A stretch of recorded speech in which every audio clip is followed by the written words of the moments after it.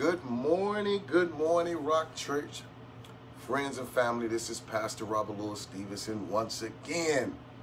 My God, welcome to Pastor Rob 365 days, refreshed daily word, inspired by the Rhema word of God. In other words, a Rhema is an inspired word birthed within your spirit.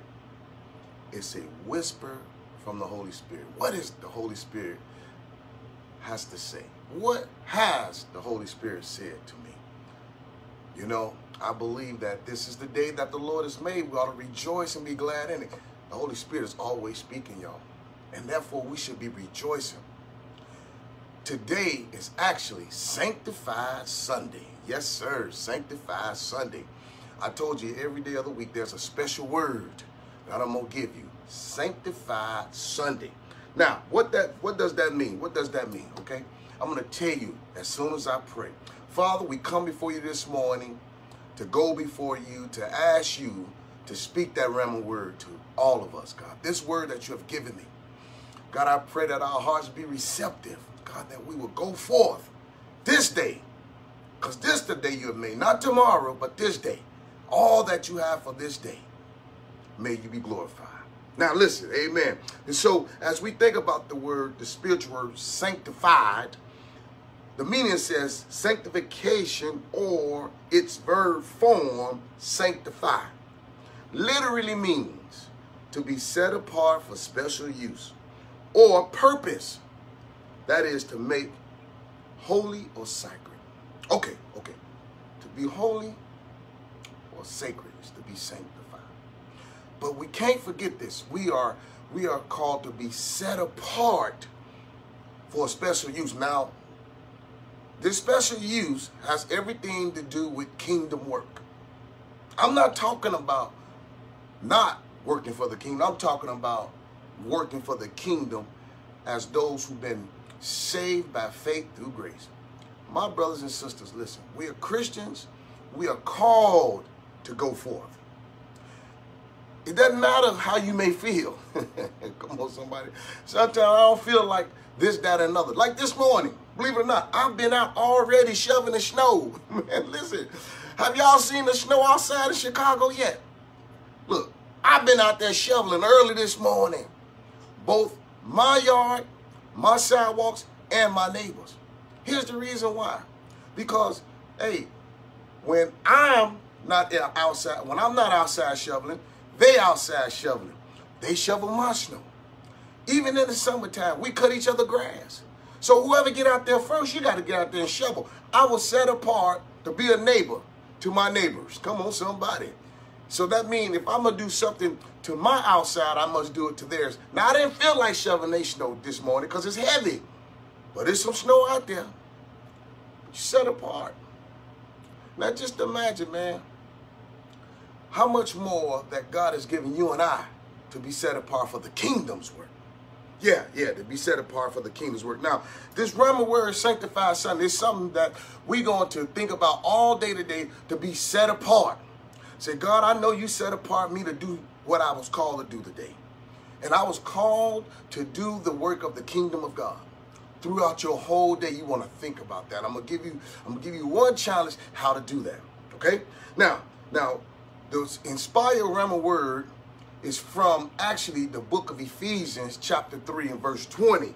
This is our verse for the day. Ephesians chapter 3, verse 20. It is a prayer of praise from Apostle Paul that he was talking to the church in Ephesus.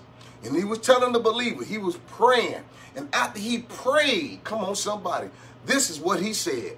He says, now to him who is able to do immeasurably more than we can ask or imagine, according to his power that is at work within us. Paul is giving this praise from that prayer. He says, God is able to do something. But see, he's able to do it because there was a prayer that went forth.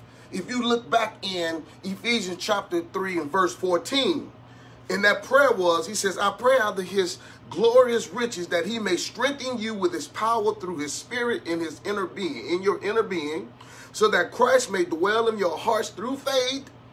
And I pray that you, being rooted and established in love, may have power together, all the Lord's people, to grasp how wide and how long and how high and how deep the love of Christ is, and to know this love that surpasses knowledge, that you may be filled to the measure of all the fullness of God.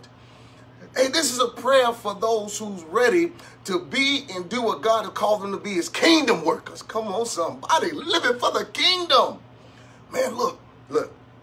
You know what I found out? Christ means for accomplishing more than we can ask or imagine, more that you can visualize. What is it? What can you visualize being for the kingdom today, for God's kingdom today? What can your mind, eye see today, doing for the kingdom today? Today. This is a new year. This is about kingdom work.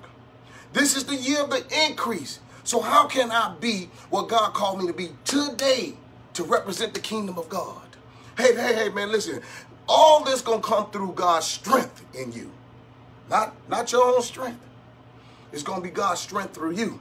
And guess what? I found out that his work is done by the Holy Spirit's power within us, according to the scriptures, rather than by our own human standard. In other words, our own human strength. In other words, listen, I can't do this without God's strength. Come on, somebody. Look, my brothers and sisters, I want to encourage you, because this is what God has put in my heart to do this every single day for a whole year.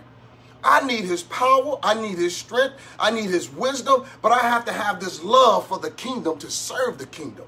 You're part of the kingdom.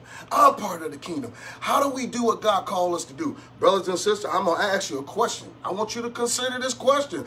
Are you willing to release your faith for the kingdom of God to begin, that you will start asking or imagine the power of the Holy Spirit to do something, to do this, to work through you today? Holy Spirit, this is, listen, I want you to work through me today. Now, how do you do that? You remember, this is all about kissing you now. Kiss means keeping it simple, saints. You don't have to do anything else but keep it simple, saints.